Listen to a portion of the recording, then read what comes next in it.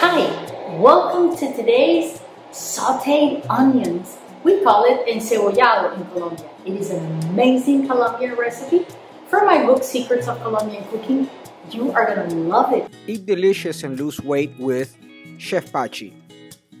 Let's begin with our onion. This is a Colombian recipe of carne encebollada or onioned beef.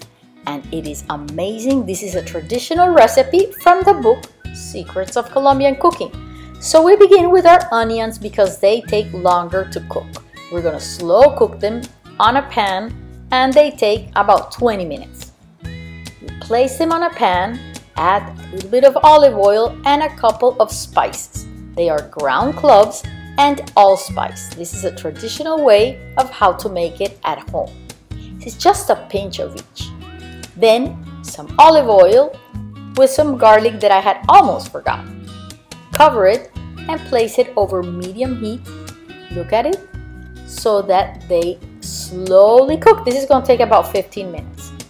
Now let's begin with our meat. I'm going to use entraña, which is an Argentinian cut. You can use skirt steak. You can also use flap. And they are very, very tasty, but very, very fatty. So we're going to remove the fat that is most visible outside. There's some fat inside, but that's going to melt while you cook it.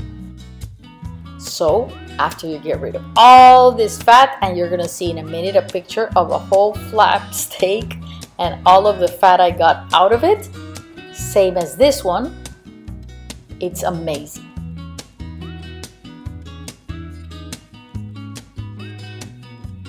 Now, you're going to take your meat and you're going to cut it against the grain. That way, it's going to be more tender because sometimes it's not as tender as you'd want it to be, especially if it's grass-fed beef.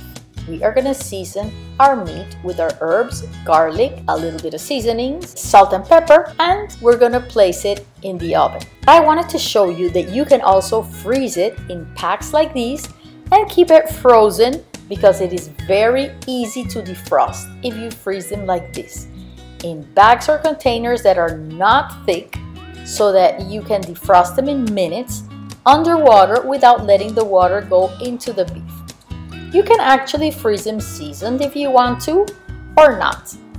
These ones are not the same ones that I was using right there, and those I seasoned with some Mediterranean spices, za'atar and sumac, and a little bit of garlic and olive oil. So you can season them as we do in Colombia, or you can season them as you want.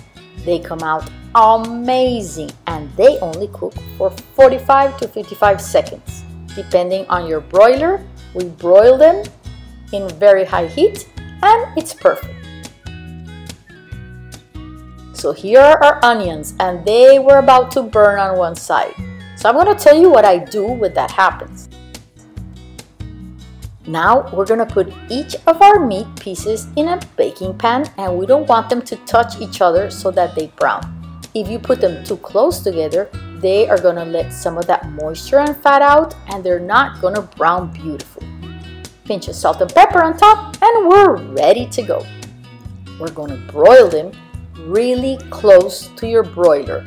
So go with the highest of your oven's height for 45 to 55 seconds. Now, to our onions, we're going to add a tomato that we sliced and some mustard. And I told you I was going to tell you about how to get that burnt or that highly golden part from the bottom of the pan and get all those delicious and sweet drippings from your pan. You see that there was some moisture?